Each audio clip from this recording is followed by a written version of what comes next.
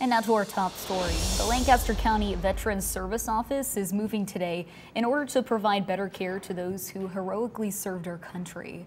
It's heading to the Victory Park campus at 600 South 70th Street, and doors will open at 8 a.m.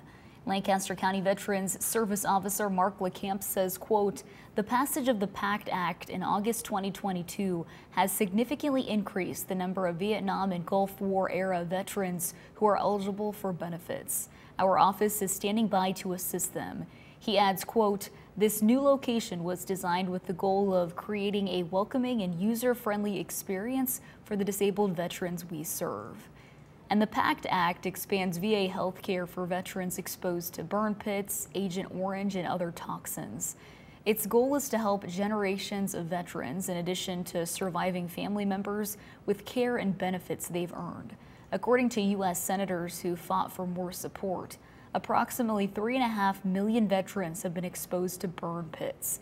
The lawmakers say they spewed toxic fumes and carcinogens into the air.